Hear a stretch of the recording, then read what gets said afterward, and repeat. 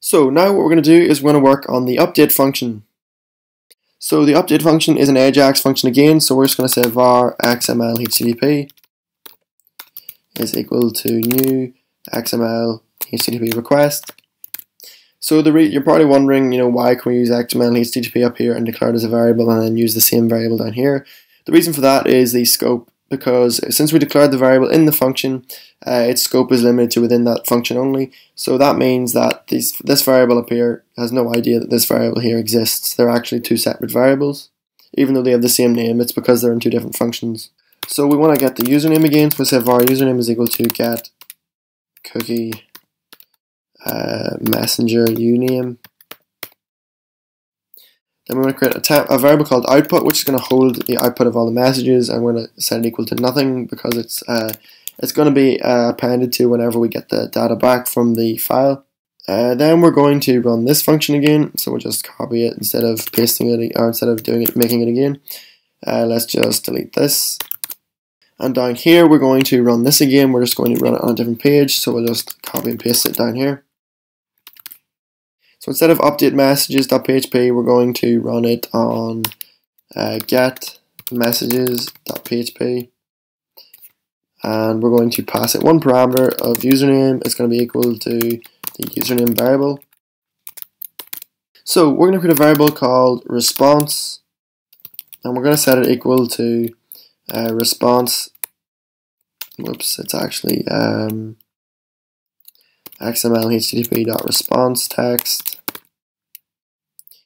dot split, and we're going to split firstly on the new lines, which means we'll split and we'll get individual messages. So we'll get an array of our messages. Then we're going to click or create a new variable called RL, which is going to be short for response length, and it's going to be equal to response.length, which the response.length is equal to the number of messages we retrieve from the database. Then we'll create another variable called item. It's going to be an empty string. And we're going to loop through the response. So we're going to say var I equals 0 while I is less than RL, and we're going to say I++. Then what we're going to say is if item 1, actually we can't do that yet.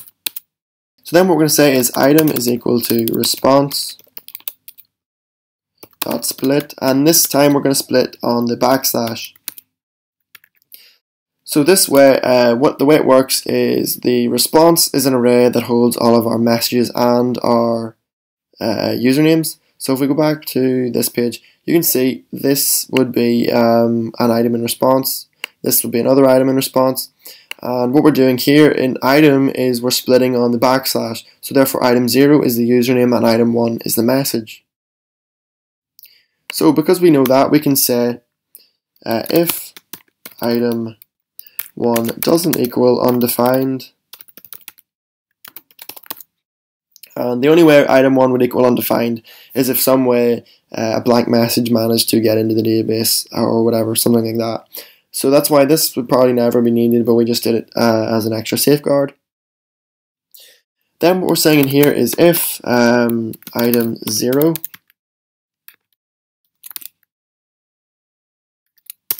is equal to username. So if item 0 is equal to username, that means the message was sent by the user who is logged in, which means we want to display the message as, for example, let's just put this in, let's just say hello world again. If the message was sent by the user, we want it to be blue, and then if it wasn't, we want it to be grey, so that's why we have this, and we're going to put another else here. So that way, it's this the blue messages will go here, and the grey ones will go here. So this is where the output variable comes in. We're going to say output plus equals, and we're going to append on the message. And here we're going to say output plus equals, and we're going to append on the grey message. So here we append the blue one, here we append the grey one. So what I'm going to do is I'm just going to paste this in from the source code because it's exactly the same as down here. It's mostly styling, so it makes no sense just to explain the template. So here we have pasted it in. So the only thing we've changed from this one to this one is you can see here it says message and username. That's because we're using the local variables that we're getting from the actual script. We're not retrieving them from anywhere. But here what we're doing is we're saying item 1, which is going to be equal to our message, and then item 0 down here, which is going to be equal to the username of the person who sent the message. But the reason this is different is because item 1 and item 0 are both pieces of data that have been retrieved from the database. So therefore, there we have our output. It has been appended, but now we have to actually update the output on the screen. So the way we do that is we are going to go down here. I'm going to say MSG area dot inner HTML is equal to output. Then we're going to say MSG area dot scroll top equals MSG area dot scroll height. And this means that first what we're doing is we're setting the going here and we're filling it up with all the messages. Then if there's any scrolling in the scroll bar, it's going to automatically push the scroll bar to the bottom so that you don't have to scroll to see new messages. So we're going to upload this, and what we should get is a load of blue messages returned. So if we run this, we actually don't get anything because we haven't run the update function yet. So we're going to inspect element.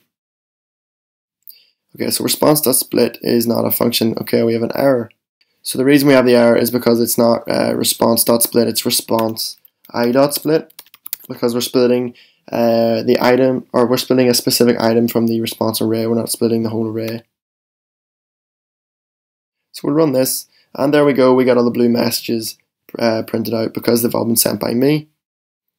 So what I'm going to do is I'm going to just go into the database, and I'm going to change this one. So let's say it was sent by howCode, and change this one, say it was sent by howCode as well. So let's just refresh. You'll see we'll get a grey message here and another grey one here because they were sent by howCode instead of me. So that's it for this video. Don't forget to like, comment, favourite and subscribe. We have one more part left, and in that part we'll be doing the updating and the retrieving new messages automatically from the database.